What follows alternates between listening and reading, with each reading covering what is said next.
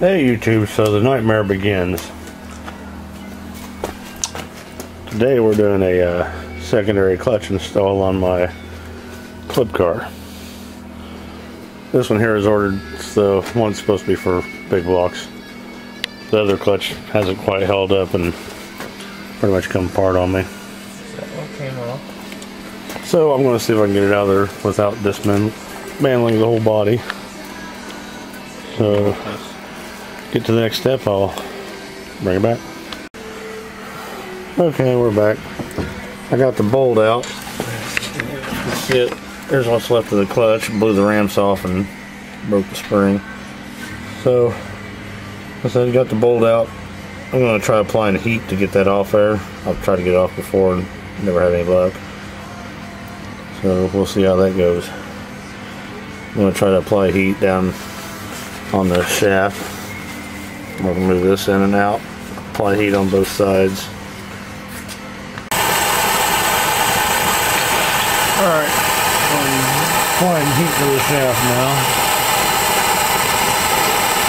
Rotate it around, trying to even the heat out.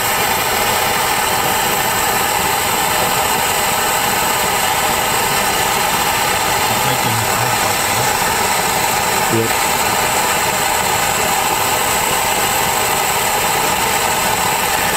So if this works, we'll do that. Well, the nightmare continues. I've completely cut and busted the rest of the clutch off there. All the aluminum. I've still got the metal shaft. So I guess I'm going to take the angle grinder and cut through it the best I can. And apply more heat and see if I can get it off there then. I'm about 40 minutes into this. Not fun. This is a 92 club car, by the way. High-speed varying gears, which is very easy to put in. Never be scared to attempt it. It's super easy. If you ever want to put the high-speed gears in, can't see it, but on the driver's side, pull the rear end out and just pull that side of the case off, and the gears are pretty easy, as long as you have a press. Got a press, everything will go smooth. Got to press the bearings back in when press bearings off, but other than that, it wasn't too bad. But I guess I'll continue with this nightmare for now. Well, I think I've finally got it where it's going to break off there. Hopefully I didn't damage the shaft too much. Well, looks like the only thing I got is the retaining clip holding on there from the ramps, which I'm pleased. Well, I'm going to put this camera up so I can get that off. Well, apparently I'm running into another problem. I have a 6-inch lift on the back, and this top plate right here is not allowing me to get the clutch in place without removing it.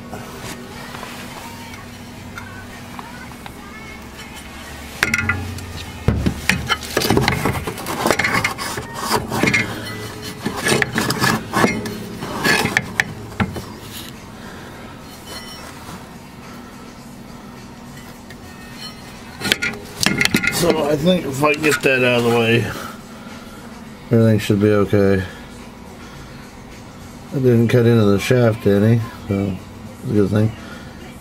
If you score it,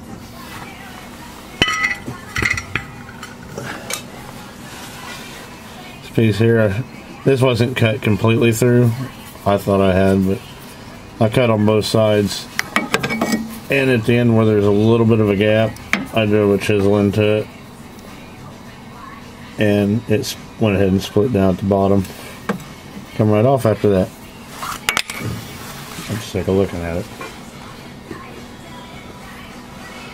And I don't know about your application, but I had to remove the exhaust off of mine because of the way I had my headers ran. Which, no biggie.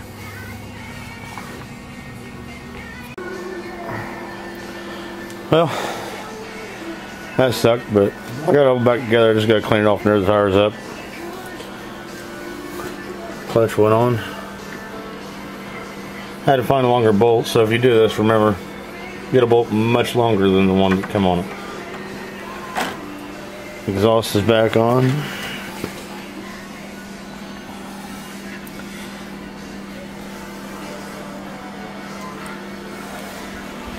It ain't pretty, but we'll see if we can fire it up. It's been sitting for a while.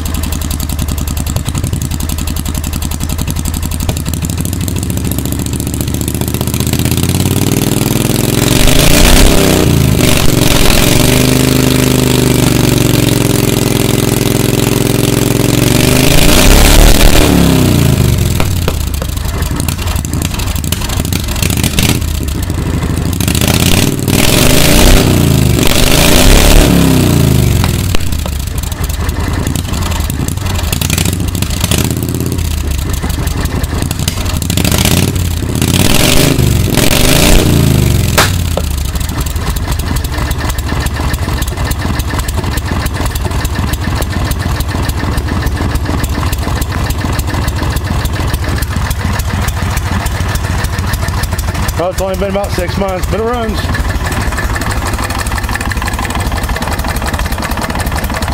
So, I'm gonna get off here and go take it for a ride.